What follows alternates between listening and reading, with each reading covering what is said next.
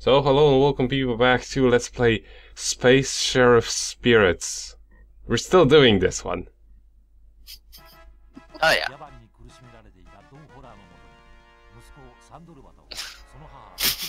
Actual still shots. I still love this. What's really interesting though too, which I always keep forgetting to recommend just because I am so happy about the visuals on screen, is that for those who don't know, Space Sheriff has actually kind of gotten a revival recently. Like, it's been actively, like, they haven't made a new show, but it did get a new, like, movie a couple years back, and also, they've firmly established it's in the same universe as Super Sentai to the point that the Space Sheriffs have shown up in, like, every season so far. Huh. Interesting. Like, for the past few years. This is like part of an extended universe. Yes. Yes, it is. That's really specific. And this guy has a gun. He still punches them though. Let's not get outrageous. He lost his hat. He lost his hat, and he's using a gun.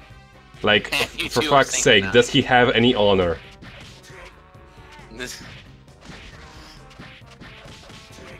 Just like. Protection is beautiful. This music also sounds like something you'd hear in like a 70s show, honestly. I mean, they even used 70s practical effects in this PS2 game from 2005, so, you know. And we will definitely see those a lot more, especially in the second season of this game. I love how he just took a rocket to the face and he was like, yeah, okay, whatever. I mean, it's not a punch, it cannot actually have any power. Also, I don't imagine that his gun is actually made from dragon fossil, and how could you sink your heart with something like that? Right. He's literally getting shot. How is he, like, oh, I lost just a little bit of health, whatever. Yeah, I mean, this was made in... Accurate to the 70s. This was made in Japan, yes. Guns are worthless. Yeah. Of course. Just popping into the action. In the 70s. Absolutely terrible. I like how that guy just kind of slid onto the screen. That lightning. That lightning effect. We'll be right back after these messages. And okay, now we're back. I should just make some fake ads. You should. Feature yourself drinking some detergent. As I did once. Yeah. Okay, that's good.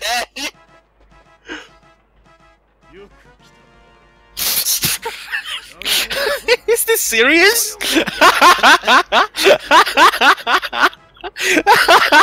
This is so stupid.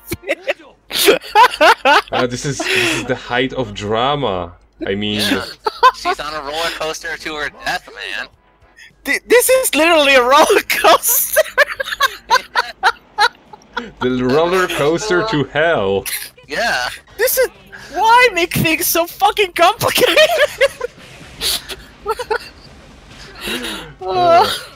That's what this you is do. so 70s. This is so 70s. It hurts. This is beautiful. That's how you know they were being authentic. But yeah, we have to defeat him within the time limit, which isn't very hard because he doesn't really run away too harsh. I love how she's so worried. Like, yeah, whatever. They replaced her with a dummy. That's awesome. Look at that flying. Look at those effects. It's amazing. This is the greatest Power Ranger game ever made. These faces. They're so detailed too for a PS2 game that runs in 60 frames, you know. Yes, actually, that's true. And like the you haven't seen too many cutscenes yet, but the freaking motion capture in this game is impeccable. Like, it's absolutely flawless to like the point where like they capture the awkwardness of actually moving in a gigantic plastic suit perfectly. I love how that guy with the gun just ran like straight to you, like whatever. Yeah. I mean, you know, it's a gun. It doesn't have too much power. You have to make sure that you're actually getting anything out of it. Look, all of their guns are set to sucker punch. Okay, like. Mm-hmm. Why are they sidestepping if they have fucking guns? Like, look at them. Nico, I forget. Who'd you say made this game? This game was actually made by Bandai. Bandai, you need to do more games like this. Please. Like it was made by Namco Bandai. I don't specifically remember which company. Because like at the same time, I also at the same time as I was checking this game out for like to see whether or not it was worth a playthrough, and after like watching the intro, I was like immediately yes, yes, double yes, triple yes. You got your answer, yes. The other game that I was checking out was made by Jukes, aka the masterminds behind the Dog Island and Berserk.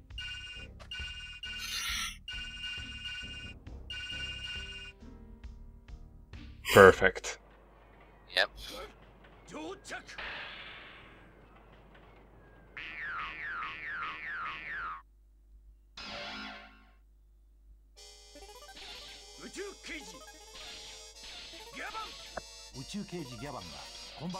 Narrator every time. Explaining exactly what it is, because we may have forgotten after several months, right?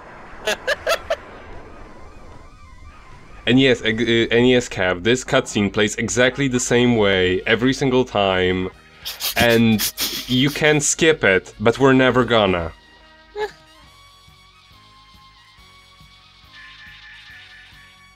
This is beautiful. It is beautiful.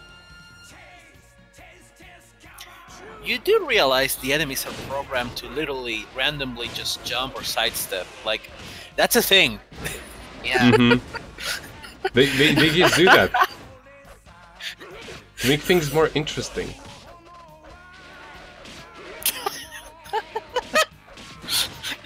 That cut though. Okay, wait. The best thing. Just wait. Look at this. In a moment. Is he? This bird person. This bird person waving his hands. Are they changing the rotation of the planet? Yes. Yes.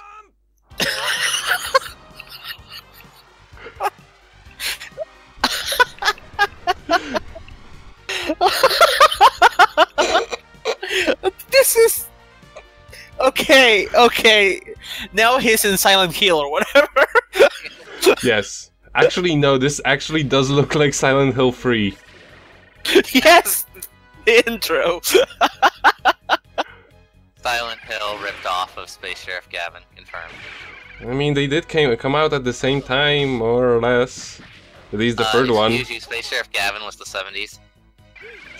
That is true. I was meaning more this game, but yeah, you are right. Silent Hill is exactly the same thing as Space Sheriff Gavin, obviously. Yeah. Duh. But yeah, thanks to the visor, we can actually tell. We cannot actually tell which one of them is real. Sadly, it's not very useful for that. I guess all of them are. Fucking, I'm out of here. And you always end up in this exact same canyon. It's like the freaking like the underside of Mount Fuji in Power Rangers. Yeah. That's how you know you slipped into Angel Grove. Yeah, you have to. They just have this place right in Japan. They just have to go to Japan for every fight. Yeah. It's how the villains get their power. Yeah, they go to Japan. Otherwise, it would be kind of boring. Yeah. I love his running cycle. It's so right next to the ground for some reason. Like, I feel like he is ready to go to the bathroom or something. Exactly. It's gonna hold out a little bit more. This fight will not last for too much longer. But yeah, there are things that you can throw at the enemies. However, throwing mechanics are horrible, and in that they're only really useful for enemies to use against you rather than the other way around. I know the visor actually is useful for this part because the real one disappears. Yeah. Oh, and by the way, special attack is the exact same button as pulling out the sword, which can be a little bit, which is why I sometimes keep pulling out the sword while standing still. The controls aren't the best, is what I'm getting at. Yeah, but do you really need him to be? No. Oh, This game is perfectly enjoyable as jank as it is. Oh yes, that totally connected. Yes, Yeah. that works.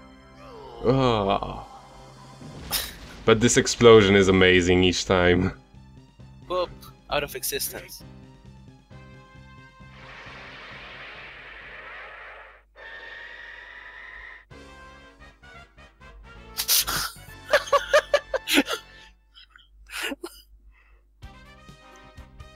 And now she's back to being a regular person instead of a fucking training dummy. Good, that was fucking creepy. Wait, that wasn't edited? I thought that was a joke or something. No, that was legit. No, like that Oh was my- at the beginning. They were turning people into creepy dolls. Oh, nice! Oh no, you made my girlfriend more ugly. No! And now they run away. To hide away in shame. Are they flying on a horse? Now they're flying on a dog. They're flying off back to their planet. On a horse. That makes sense, sure. I mean, how else would you get out into space? You need a fucking unicorn. That's just how it is. Just have to accept that.